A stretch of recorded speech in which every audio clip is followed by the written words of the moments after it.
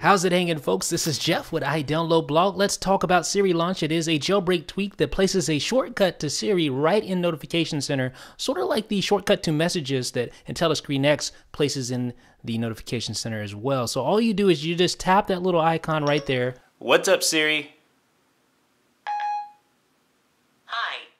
And that's pretty much it. I mean, you get to invoke Siri using that shortcut in the bottom left-hand corner of Notification Center. Now, you can also adjust the positioning of that shortcut using the settings panel for SiriLaunch. There it is. So you can turn it on or off, of course, and then you can set the position either left or right. Now, there is off. You can see it is off right now, so it goes away just like that. No respring or anything like that required. Let's turn it back on and adjust the positioning. Let's put it in the middle there and see what we get.